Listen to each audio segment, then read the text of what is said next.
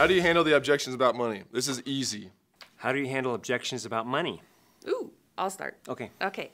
You know, when people are sharing objections about money, normally they think it's an added cost that we're asking them to do. And a lot of times we're not. We're saying, take a look at what you're already purchasing and replace it with a healthier product, something that is helping your family, and you can benefit off of it that way. So it's redirectional spending. I said, you go through the Chick-fil-A drive-thru every morning. He goes, yeah. I said, how much does that cost you? He goes, $5 to $7, like it was no big deal. He had no idea where I was going with it.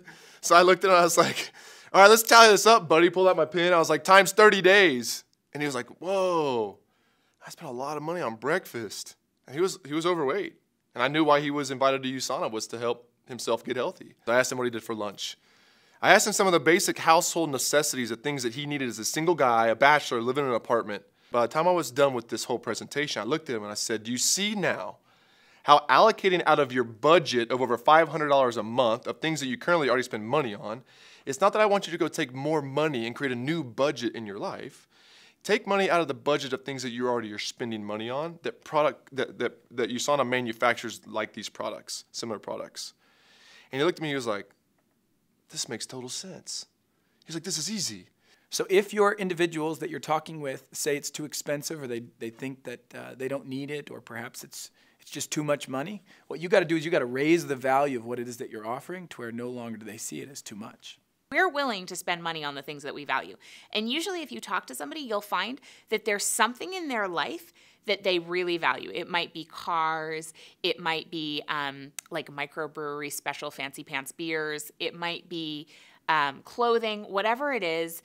Find out what that thing is that they will pay a little extra for, and then align to tell them that USANA is like the Rolls-Royce of vitamins, or USANA is like the Chanel, of vitamins, or whatever it is. So you can make that association and that analogy with what they value. I try to give them as much literature or videos, anything I can to back up what USANA is about and how we make our products compared to others. Once I do that, the money subject can move over to the side a little bit. But if it is something that could be an issue, I'll start with maybe the essentials, and then I get them accustomed to move them up to a health pack or to a My Health pack. One of the tools that we always bring to a presentation is the average earning chart. So we love to bring that out at that point and say, let's just look at this, and this is the average earnings for people at these different levels. And this isn't a get-rich-quick scheme. This is, you're building a residual income business. What income level right there would help you out of those financial problems you're having, whether it's replacing your income or paying these bills? And they'll normally pick to one spot. It gives them hope. It gives them something to shoot for.